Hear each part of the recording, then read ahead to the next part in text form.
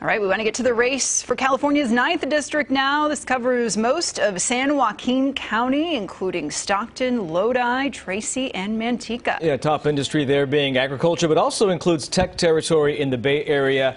Democrat Josh Harder, there you see 61% beating Tom Patty as we sit here right here as the votes come in, 61% to 39%.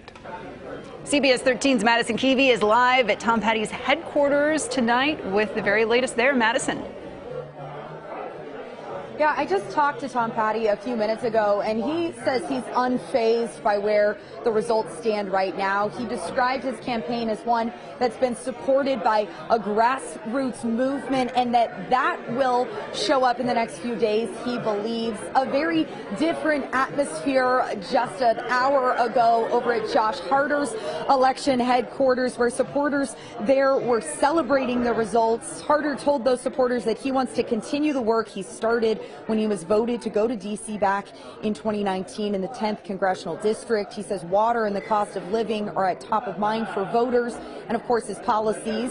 One of his solutions, get rid of the gas tax. Now, Tom Patty told me that while they didn't have the same kind of funding as his opponent, that grassroots campaign and support movement he believes will get them to the finish line. He says the redistricting helped his campaign because he's a county supervisor and the issues didn't change. These were already conversations he was having.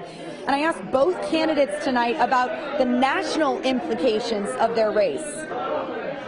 And so it's important to make sure that even as we're fighting for San Joaquin County, even as we're fighting for the Valley, people understand that this is a race that has those national consequences as well, because you can have all the votes you want. If you don't actually have the power in D.C., nothing's going to happen.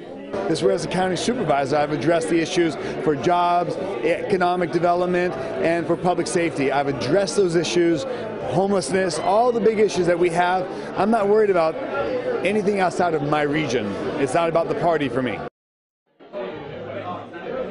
Yeah, even in their answers about that, two very different answers that we heard there. And again, this race, if it goes to Patty, like supporters you can hear believe that it could put power in the U.S. House of Representatives back in the hands of Republicans. Again, a lot of excitement here at the Patty's campaign event. Things wrapping up at both. It was an early morning for both campaigns, I'm told, just getting out and getting those last phone calls and door knocks to voters before the polls close. So again, both say that they're going to wait to see how this shapes up in the days to come.